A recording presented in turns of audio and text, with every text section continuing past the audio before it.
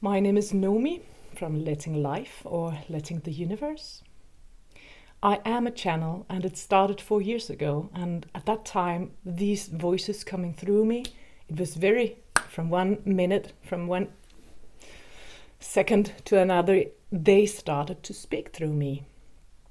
And they called themselves by different names. And to summon it up, they said it was the High Council of Love and Light. But it is brought to my attention that even though in the beginning stage it was very definite, I don't know what it's called in English, I'm from Denmark. It was very distinct, this person and this energy field and this, the sun god Ra and the goddess of Isis and some of the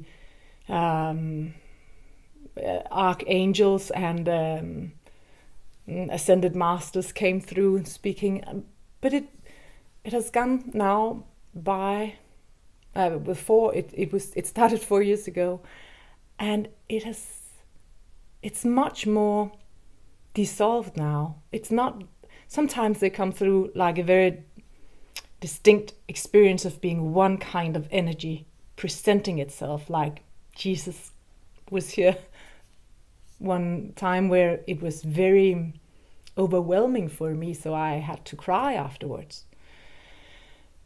But oftentimes it is as if it is dissolving into this big energy field of everything that just comes in with different rays of frequencies through me. So I cannot say that this is the one person or energy field coming through.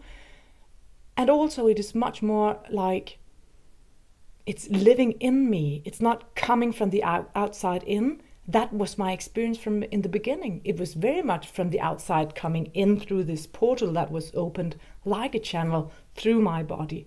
But now it is much more living inside of me. And I am positively sure that this is for everybody to experience. Of course, everybody experiences it differently, but we are bathing in this energy field of everything, and we can tune into whatever we'd like. So sometimes it is presented by name, and sometimes it's just the flow of the energy of everything. And today I just wanted to sit. It's Christmas Day. It's the 24th of December 2023. And what keeps coming up is this experience of walking alone, but being deeply integrated into everything. And words such as, there is no path, referring to there's no time and space, there's no destination, there's nothing from and to. What we need to, or what we are about to, or what we are experiencing is that the room itself is opening inside of us. So we are the universe, and we deeply can experience it as we sink deeper and deeper into it and allow this to happen for us, with us. And the only thing that prevents us from having these very beautiful divine experiences of wholeness, in unity consciousness, Christ consciousness, that is our fear or our thoughts about separation or reaching out instead of just experiencing. There is so much reaching out, waiting for, wanting to, but that is within the field of separation from the perspective of time and space.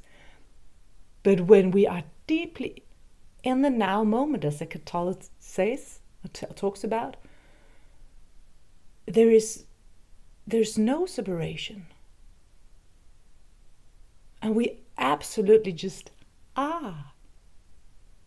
Living, breathing, experiencing energy fields of motion.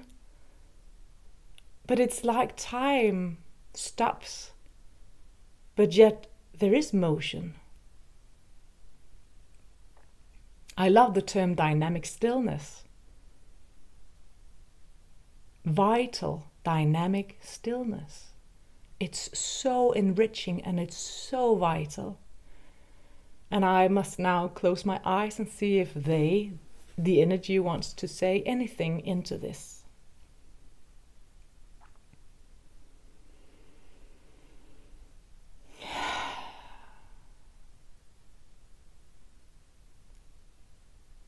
And of course we will. The expansion of the soul's journey is one thing. That's on a more personal level where you take in these psychological aspects. But you are also now speaking and experiencing into this Christed consciousness that has nothing to do with the psychological aspects of things, that are leaning into this unity consciousness. These higher realms where there are no boundaries, yet there is still this deep experiencing focus point from within each one of you, so that you can experience consciously your process of being alive, being present, as kind of a way of dwelling so deep into life force itself that you can really, with your senses, both the physical and the non-physical senses, your galactic nervous system we call it, has this capacity that goes far beyond your beliefs. But you can reach this by, as this lady said, not reaching out, but just by experiencing on such a deep level that words cannot point you to it. Only the vibration itself leads you there. So we might put it like this: when you have a longing, and everybody does, when you have a longing, that's the stream that you must swim with. And then you will experience that the stream doesn't lead you anywhere. There is no end point. But being in this stream where you let yourself bathe in this longing, then you will really sense what it is. You will really allow yourself to sense deeply what the longing tells you. The longing for deep co-creation, of deep love, of deep surrendering into all that is, of deep, deep connectedness with everything inside of you and also outside, because your consciousness is still experiencing 3D reality. But you are sinking so deep into so many dimensions that has nothing to do directly with the physical, and yet it is living through the physical. So take all your longing and love it, because that is the way. It's not leading to anything else than what has already always existed in you, by you, through you.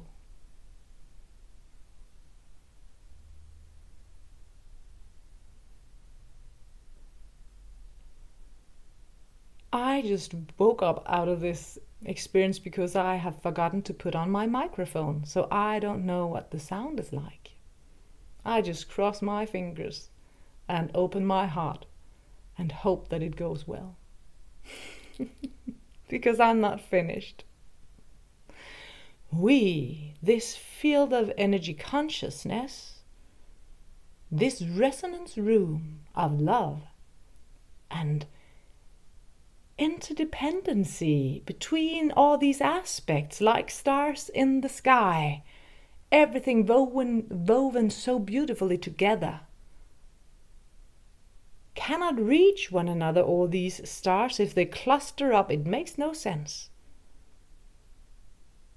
But having the consciousness that you are right where you belong, and that you can see all the other stars, feel them and taste them and touch them, almost as if it was yourself. Yet again, it is just a slight different because it's outside of you. And that is what makes this process of life so exciting. Because you get to feel the longing and having the satisfaction of knowing what it is to really love deeply. And when you cannot stand the longing anymore, you just have to realize to turn the corner inside out. Or should we say the other way around, outside in.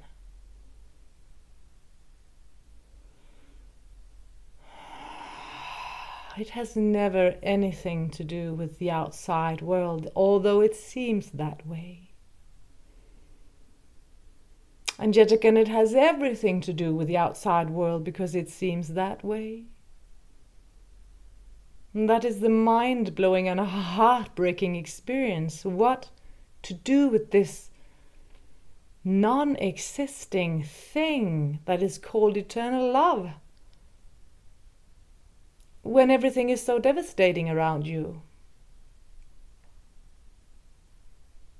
And you can cry your heart out. And you can curse everything and everybody, including yourself. And behind that scene, you cry deeply because you long for existence to be sweet. Because that is your reset button. You are your own reset button.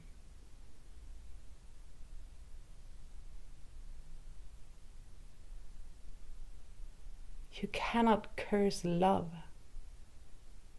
That is just impossible. It's like a filter. The madness is... There is a filter that never lets it taint love. And that is why the longing is so important for you to celebrate and embrace and live by and live with and live within, even though it can be devastating to be there because it feels like it is outside of you. But we say once more, and we will say it again, it's you. You are your own experience of longing into love.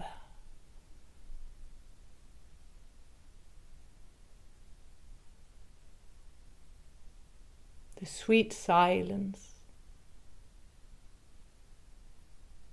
of doors opening in you, as if you are raised upon the ashes, not by your own will, but by life force. You are just like Jesus. When he died, resurrecting. And yes, it takes time in your reality. But from our point of view, and you can have that point of view too, this non-physical point of view, you are resurrecting all the time. You are crumbling and you are raising. There is no path. There is only this. The God and the Goddess in you. The beggar and the rich one in you. The male and the female in you.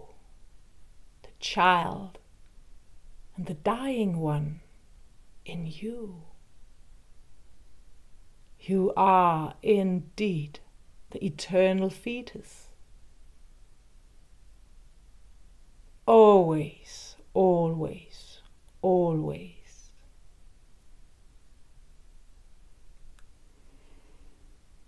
Changing into new. There's nothing to be afraid of. There's nothing to fear. You are the stars in the sky. And the stars in the sky are in you. The moon and the sun, the hidden and the seen, it is you.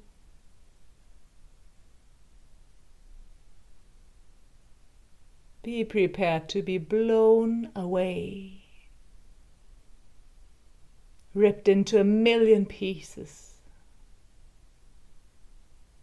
while being collected, connected anew.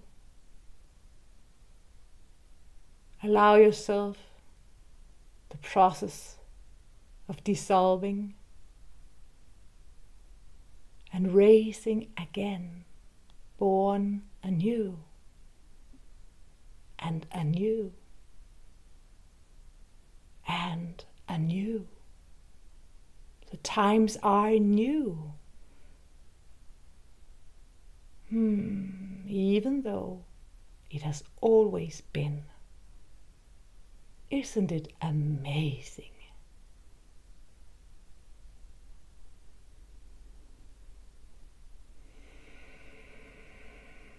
Should we give you one Christmas present? It is this. Love your body.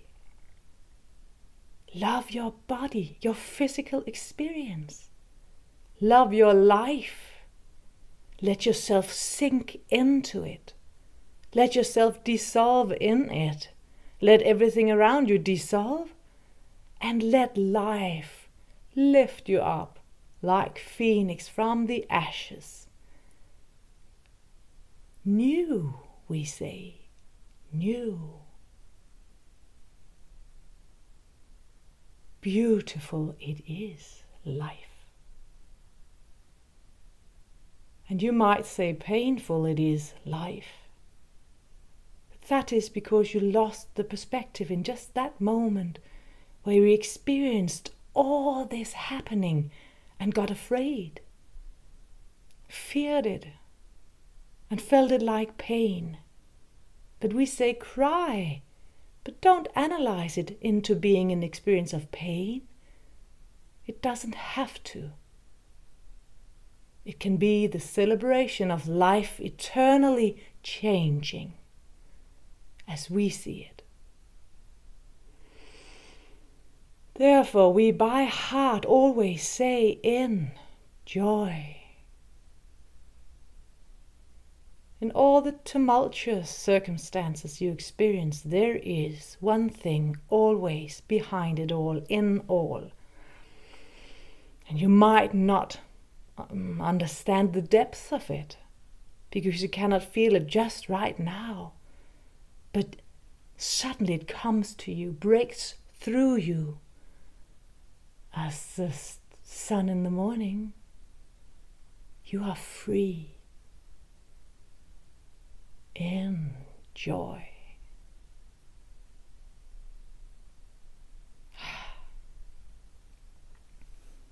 So this was a long one today. I guess it's fine. It is what it is.